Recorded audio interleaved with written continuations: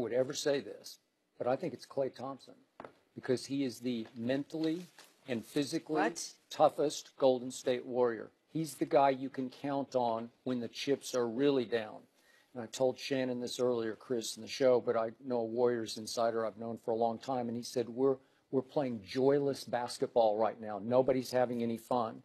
Kevin is not having any fun. Steph continues to live down to his reputation as a two-time MVP in the postseason. He's never quite lived up. I can go back to 2016 when Iguodala came on to win the MVP, though you made a case. You still thought it should have been Steph. But look at games 5, 6, and 7 in 16 when they lost. Yeah.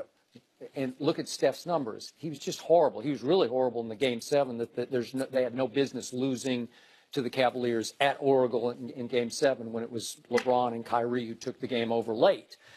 And the other night, Steph was 1 for 7 in the first quarter from 3. I mean, in the first half from 3. And the other night, Kevin Durant was just a no-confidence mess again. I've never seen him play like this, where he's just lost his way, his feel, his touch, it looks like he's lost interest in some ways. I don't know if sometimes he goes through off-the-court distractions. I don't know if he has too many investments. I don't know if he just got his ring last year and his finals MVP and he proved what he needed to prove, leaving Russell Westbrook. And he's just not as driven as he used to be. But Klay Thompson always sacrifices for this team. Whatever it needs on offense or especially on defense, he does it. And the other night, there's no way they survived without him playing the defense he played on James Harden and making, as Holly pointed out, 9 threes. Yeah. 7 were with 1 second catch and shoots, which is some 4th level record for making threes with 1 second or less, getting it away. And to me, this team, in the end, it'll go as he goes on one side of the ball or the other. And I can tell you, games against my Spurs, he'll just take people out of the game. He'll take Tony Parker out. He'll take Patty Mills out, where they're the spark plug, and he just shuts them down. And Steve Kerr made a powerful point the other night. Nobody's in better shape than this guy is. I know LeBron gets a lot of attention for his shape, and he deserves it. But in this case, this guy runs all night long because he's running off screens like crazy on offense. And then he runs on defense, and he did a number on James Harden. So the guy I would trust the most tonight in the hostile environment would be Klay Thompson. We don't agree much, Skip Bayless, but we absolutely agree on this. Okay. Because not only is he giving it to you offensively, but he has the toughest defensive assignment. Always. Guard James Harden. And normally what you do, your best offensive player, he would not dare step foot in front of the opposing team's best offensive player. So you're asking him, and he has James Harden shooting 31% in the 4th quarter in this series, 19% from 3. And it was him, 21 second-half points. Game 1, 16 second-half points. And Skip, arguably the biggest game of his career was Game 6 of the Western Conference Finals in 2016 when he went to OKC and he lost his mind shooting threes. That was a big. And they were in big trouble. And they were in a heap of trouble. And it was him that's like, oh, no, we're not losing tonight. What they ask him to do on a nightly basis, he's guarding the best point or 2 guard of the opposing team. So he's going to have to guard Dame Lillard or C.J. McCollum. He's going to have to guard Russ. He's going to have to guard James Harden. So you ask him to do that, but, oh, yeah, bro, we're going to need you to chip in and give us those 20 points, and we're going to need 5 of those from the 3-point line. So that's what we need you to do. Because right now, let me ask you a question, Chris. I mean, you've been covering this game, how about 20 years? Over 20. Over 20 years. Skip's been doing it for 40 years. You think there's a chance that LeBron James could have been the 3rd leading scorer on his team and his team win by 25? Because that's what KD did. KD was the 3rd leading scorer on his team on Saturday, and they won by 25. You know why? Because when you got those 2 guys, but y'all making a comeback, Chris. Y'all used to be we back. Yeah, the light skin fella. Y'all been, y'all come Zach LaVine, we rapping. By the way, KD was also the finals MVP. And KD made the shot of shots in the finals right in LeBron's face. All right, let me settle this. Look, because I love Klay. I'm with you guys defensively, offensively. Love his attitude. Because he don't care. Exactly. Doesn't care about the accolades. He doesn't care. He doesn't make any waves about it. He's going to be, it looks like the reports are that he's going to stay, re-sign with Golden State. He's going to be this dynasty's, if they go ahead and win, James Worthy. That's what he is. He is going to be a Hall of Famer, just tremendous. I hope he stays.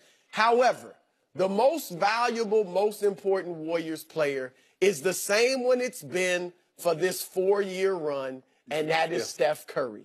And the reason that the Warriors are in dire straits right now, the reason they're in danger of losing, is because they've lost that identity. They have gotten away from the free-flowing ball movement, pass-happy offense that is rooted in Steph Curry. And now they're playing iso ball through Kevin Durant too often.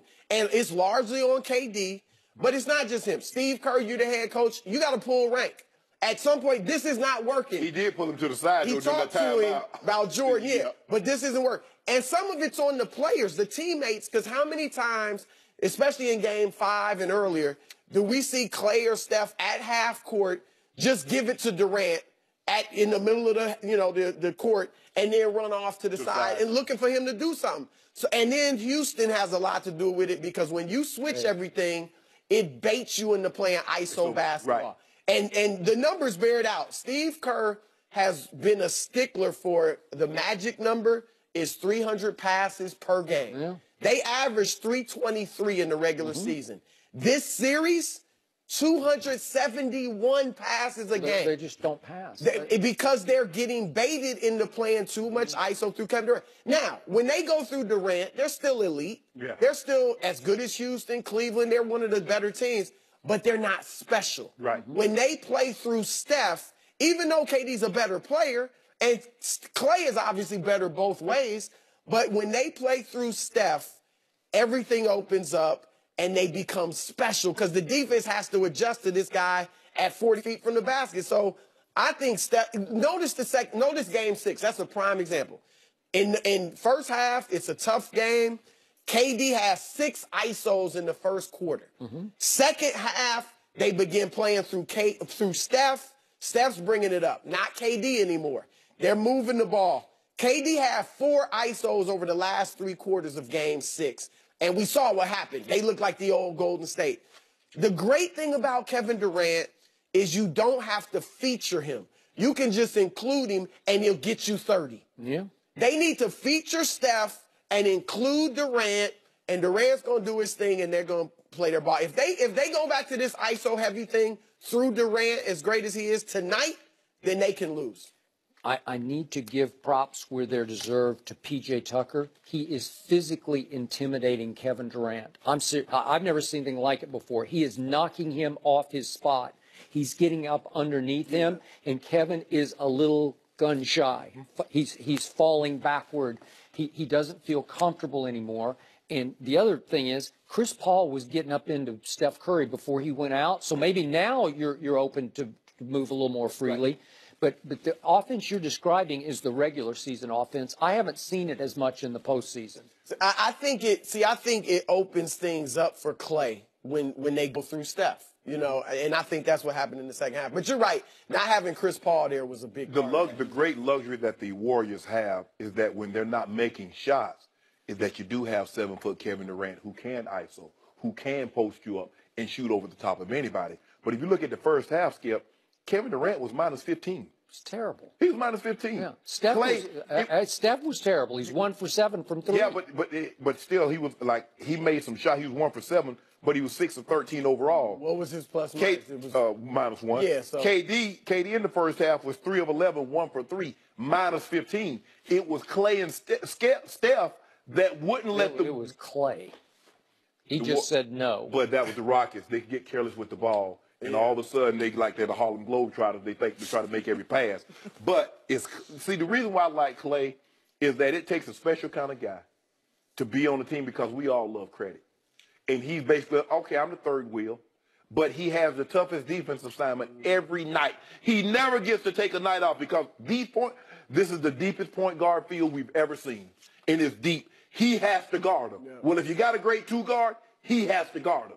And they still ask him, yeah, we need you to guard Harden. We need you to slow down Westbrook or Dame Lillard. but we also need them 29. So don't forget about that. Don't think you can lock them up and not give it your But 20. they end up switching Steph onto him. The opponent always runs What to are they- Steph and switches and gets what they Steph do on you. because they try to pick. Yeah, Right. yeah. That's the whole thing. Everybody's offense is pick. Whoever Steph is on, come here and fit the high pick. So on. Shannon Sharp. Yes. Who do you want to play in the finals? Houston, Golden I State. want to play who over there. I ain't got no Whoever- preference. Wrong. He wants Houston. Wrong. He knows He wants Houston. I You want know I want whoever there. Yeah, I know want Houston. whoever. And Skip, you have to admit this. The greatest player in the game today is no longer up for debate. No, It's not you must Kevin not have Durant. watched You our know show that. on Friday. I heard you killed him. Okay, I killed him. But did you admit Kevin that LeBron's the Durant, best I player? called him. Yeah. Okay. I needed to see LeBron last night after that Game 5 lit What, fire. hold up. So what about Game 6? Kevin Durant. Hold up. No, that was happened on Friday night. We were talking on Friday's show. Okay, so I can't do it until I see it. No, you can't. You can tweet it. I tweeted that night. Did you tweet at And- LeBron? and by the way, I called his line almost exactly for Game 6 also. Why you didn't And call Game me? 7. Why didn't you call and tell me?